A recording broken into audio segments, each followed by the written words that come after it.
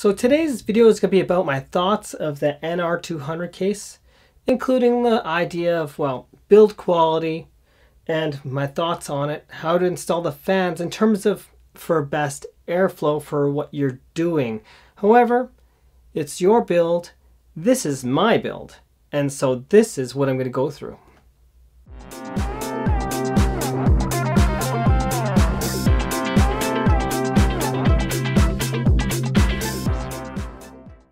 So the NR200 versus the N-Case M1 are very similar in size with some separation in sizing. However, the one thing that makes the NR200, well, a bit better is you can fit larger graphics cards. And of course, it's a little bit wider. And of course, it has filtration throughout this case versus only a side filter on the N-Case M1, making the NR200 from Cooler Master a much better value. But why would I want to go backwards from this small thing? This N-Case M1, about 313 millimeters, max length, 330 millimeters. This graphics card is about 323 millimeters.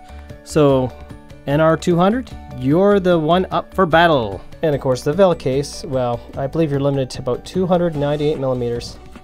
So making a small computer is a no-go.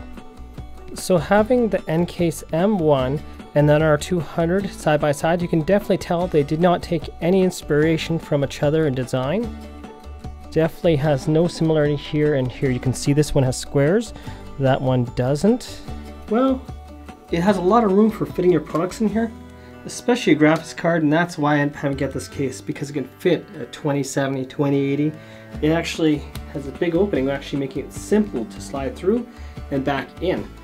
Very, very simple to install a large graphics card. An efficient design for fans, top, out, in, this way, towards my CPU cooler. Depends if you have a tower cooler or a top-down cooler. If you have a over-the-side cooler, you may want that 90 millimeter fan. Of course, look how restricted that is. A top-down design is actually very efficient for cooling in this particular case, because you got room. You got room for your fans in the right direction for where you want that airflow. Let's say if you have a tower cooler, you might want to put your cooling fan this side, blowing in, so your tower cooler can blow this way and probably out the back. And using the side bracket with a bigger fan to create positive pressure. Positive pressure will mean, well, I'll show you in a moment why you want positive pressure. It might be only specific cases. I can see, of course, how there's lots of airflow, how it could cause a flutter, especially if there's air turbulence. But it's just something that someone mentioned, and well, I'm going to show you how to modify it. Here's the comparison. The original.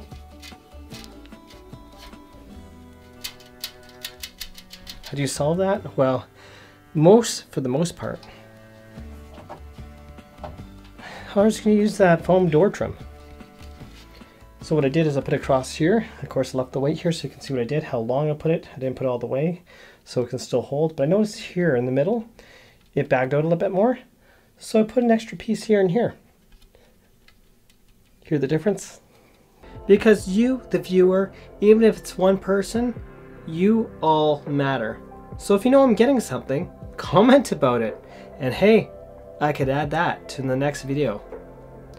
So if you're going to go with an air cooler, you can choose whatever you like. I'm using the Be Quiet Shadow Rock LP.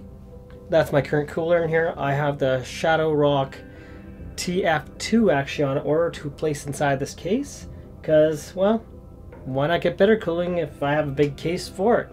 And I've been wanting to try the cooler for ages, so it's about time. How about an all-in-one cooler? Well, you can fit a 240 millimeter, you can fit a 280. Heck, this is right now is a 140 millimeter fan. So the NR200 is a much larger case than I intended to get. At 18.25 liters capacity, it is quite large. Of course, if you have RGB lighting like this, it could look actually decent considering it's not plexiglass. They do have a plexiglass option, however, you're going to be choking off your airflow. I'd recommend this case. It's up to you if you're looking for something bigger or smaller, but the value proposition here, is pretty darn good if you're looking for something with a lot of room where you can actually have a high-end gaming system. Thank you for watching. Until next time, have yourselves a wonderful day. This is not BIOS, tech and hardware. On the top of the case itself, it's a little stiffer, but it's not completely stiff. So how might you fix this? Well, we can see right here there's a covering.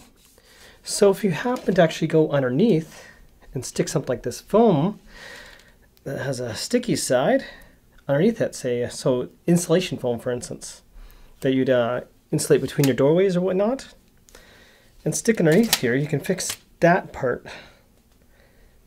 Just gonna make sure it's thin. So if I flex this now, there's no noise other than this right here, which will normally be attached to your case, so you shouldn't hear anything.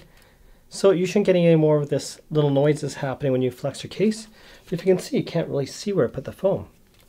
But if I look underneath here, I can see just there and there. And the side here, here, and here just underneath. So that's very hard to see.